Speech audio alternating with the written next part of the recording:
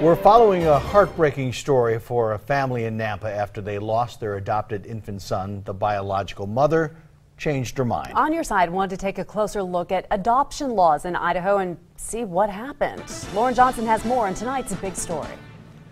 Dawn and Michelle, it's a tragic story. Obviously, two families love this little boy as their own. I spoke to an adoption specialist today. They were not involved in this adoption, but shared more about Idaho laws. Take a look. After so long not being able to have children,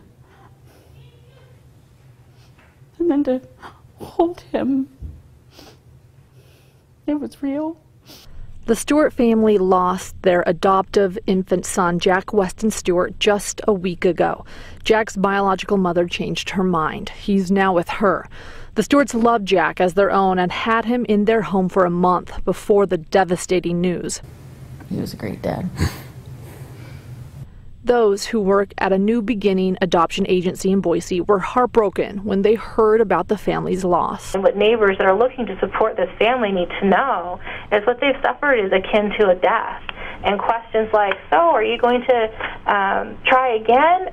Why don't you think she decided you could keep her baby? Those types of comments are very hurtful to an adoptive family. And the sentiment that is best received is, I'm sorry for your loss. Christy Franz is an adoption specialist at A New Beginning. She was not involved in the Stewarts' private adoption, but was willing to discuss adoption laws. Franz explains that no adoption is ever finalized until the baby is born and after the birth mom terminates her parental rights. In Idaho, the birth mom must do this in court before a judge and must wait at least 48 hours after the birth of their baby. Some states it might be 24 hours. Sometimes you might have to wait 48 hours. What is unique to Idaho is that you have to go to court. Some states allow you to do that with a social worker and a notary. Franz explains that each adoption is very different. Private adoptions, rather than going through an agency, are becoming more common, in part because of the internet. The Stewarts' adoption was private. The birth mom handpicked the Stewarts to be the parents. This was one of the outings that the mom and I did together. We went and painted ceramics, and I painted that for him.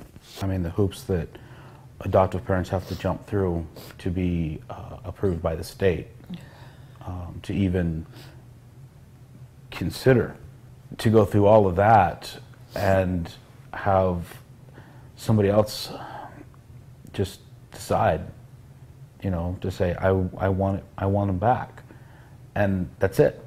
Fran says it's unusual that it would take a month for the birth mom to terminate her rights, that the situation is hard, but to keep in mind that there are two families that love this baby as their own. She has every legal right to keep her child. I wish that there was some more protection for adoptive parents.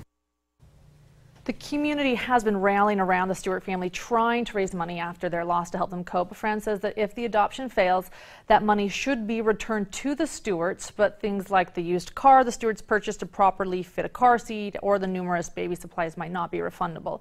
Other things purchased, like a home study, can't be refunded, but can be used if the couple chooses to adopt again.